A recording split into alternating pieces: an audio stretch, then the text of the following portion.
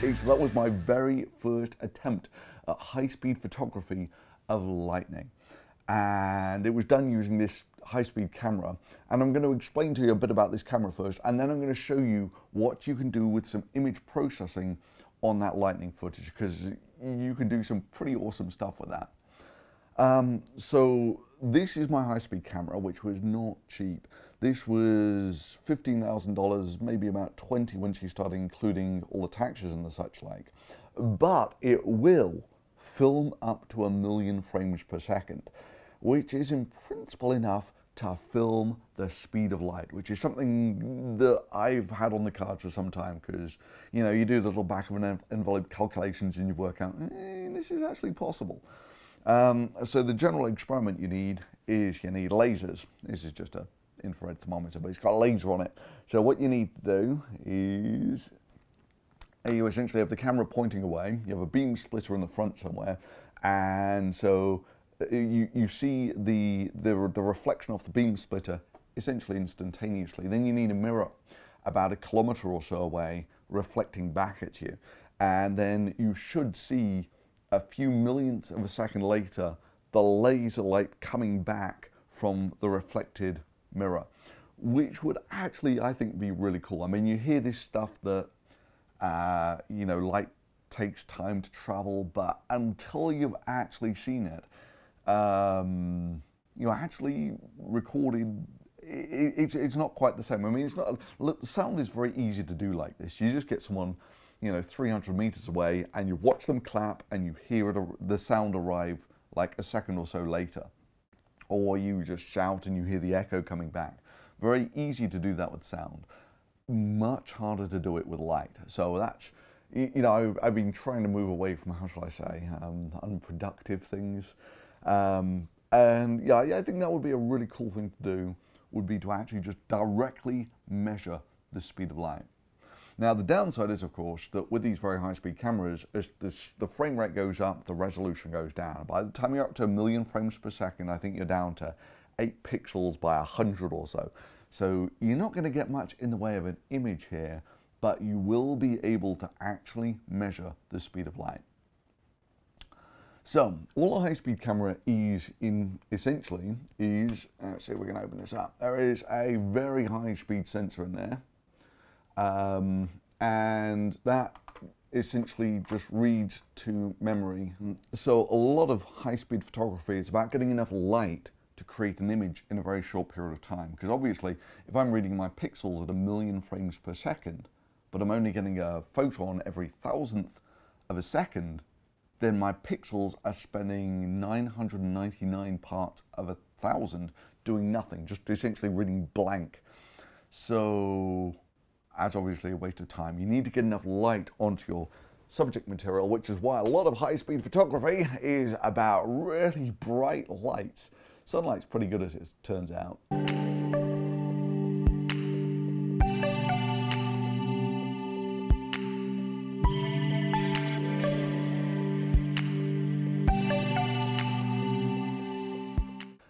If you want to record something small, you need lots of photons on it so you can get really high frame rates. Now, when I got this, it was mostly to continue the research on the sodium-potassium water explosions.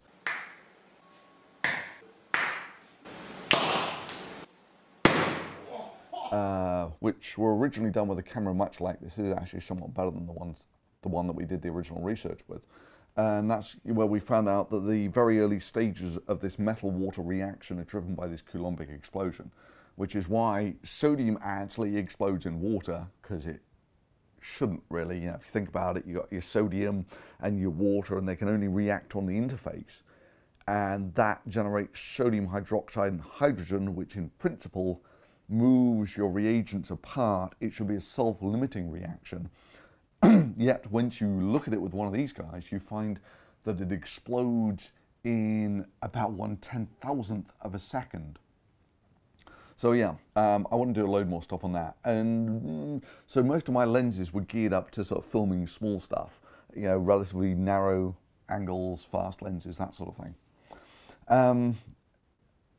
But then this thunderstorm comes over and it's like, lightning is potentially a very good subject for a high-speed camera because it puts off lots of light.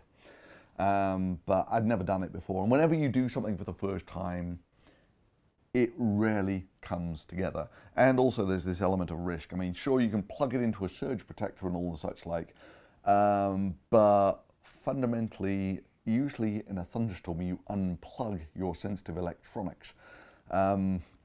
So there is an element of risk to it. But hell, sometimes if you want the good stuff, you've got to take risks. So, but it turns out my real problem was I didn't have a wide enough angle lens to really do this. So this is my widest angle lens. It's like 50 millimeters, that sort of field of view. Now, it turns out actually recording a lightning strike isn't actually that difficult, because what these things do is they continuously write to memory. So they'll record what the camera has seen for the last, I don't know, 5 seconds or something. And then when you push a button, it freezes that memory, and then you can go watch it at your leisure and record what you want. So all you have to do is point the camera at the sky and hope there is a lightning strike that goes across in front of the camera. Then you have to push the button and go through and actually find the lightning strike. Now, even though this camera will, like I was saying, I didn't really have a good idea of what I was doing here. So initially I had the camera on a relatively low frame rate of about 1,000 frames per second, and later moved it up to 3,000 frames per second. Yeah, this thing will quite happily go up to 20,000 frames per second at a sensible resolution. But, you know, you need the lightning strike in the right place and the right... This lens really isn't well set up for it. So later I expect to be able to do much better. So anyway, I got a couple of good lightning strikes in there, and they're absolutely fascinating when you look at them, you know, going through it frame by frame, and when you can actually enhance the image with the image processing. Now, like I said, this is an essay in the art. I think I can do much, much better than this. So I've already ordered the wide-angle lens, and now all I really need is another decent thunderstorm. But in the meantime, I'm going to show you some of the absolutely awesome stuff that you can get by going through this frame by frame. Right, so this is the analysis software. Here I have my lightning strike, and here I have my frame numbers. They're 1,000th of a second per frame, so I've got about 300 frames here, give or take, and it's looping, but it's fairly dark. So what I'm going to do first of all is I'm going to brighten this up. Let's pause it somewhere where it's in the middle, where we can actually see what the hell's going on. About there somewhere. So we're on that nice and bright. So let's have the gain way up high, right? Because we're actually interested. We're not so interested in saturation's not going to make any difference. Brightness well.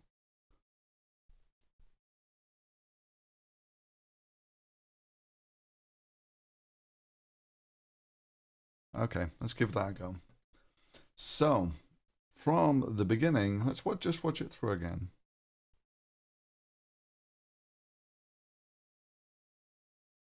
Right, so the first thing that you notice is that there's this strike that comes out to the right-hand side. There's actually a faint lightning strike that you can see comes out this side, and it's very fast, very early. There it goes, 1, 2, 3. All right, propagates all the way across, and then this really gets going. Now, I want you to pay attention. So it's 1,000th of a second between frames. Now, as you watch the lightning go across the sky, what you'll notice is the leader is actually comparatively hot, and then it gets cool behind the leader. And it does that all the way as it goes across. So it's only ever the front bit that's actually hot until it actually finds a big area of charge. I mean, you see it's much hotter at the front than it is on the tail. And then when it gets to some nice area, it goes boom. But look, it's only gone halfway down in one frame, and then it goes all the way down, and then it goes boom again, and you even get these little bits on the side here. I don't know what the hell that's all about, so I've actually sort of turned that down a bit. Right.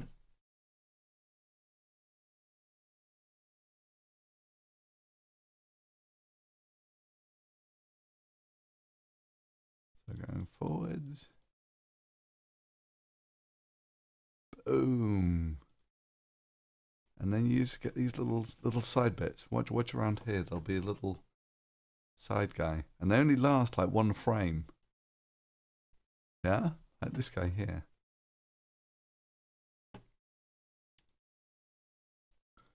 And then it just slowly fades. And that's basically it.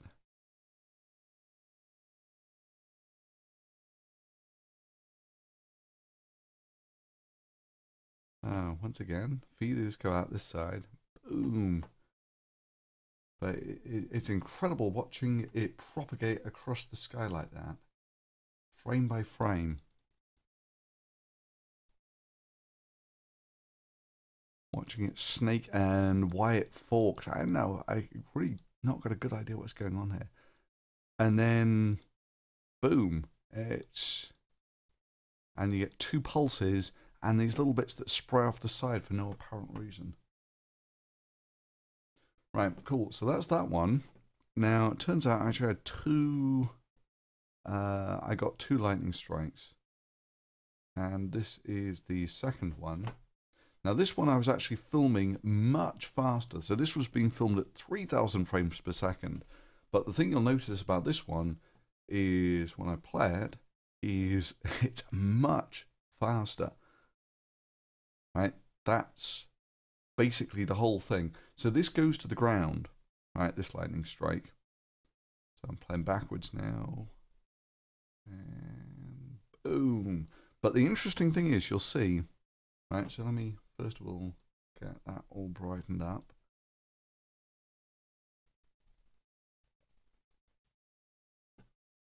Right, so let's make it nice and bright. That's a bit too much.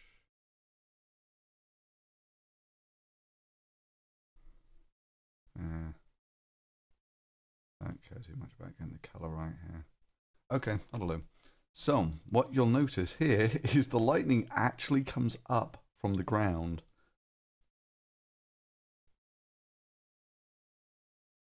Boom. Just like that. That's 1/3000th of a second. It shoots up from the ground. And again, you see it propagates, but this one's propagating much faster than the one that was just in the clouds. And then it cools down. So this one cools down almost instantly.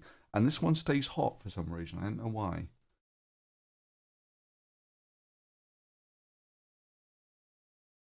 Let's go backwards again. And forwards. Boom. So that's incredible. One frame, it sort of jumps up from the ground to the sky. And that's it. Now, there's one other really cool thing that I want to show you here, which sort of probably would go by unnoticed by most people. So I'm just going to play this one again. And look down here, and you'll notice that all the street lights are flickering. That's the 50 hertz of the mains. The mains pulses at 50 hertz. And the reason they're probably not in sync is because they're fed from different substations. So if we actually take a look at these guys and go through it frame by frame, you see that some of them are clearly in sync, right? 3 of them are clearly in sync, and 1 of them is not. Yeah?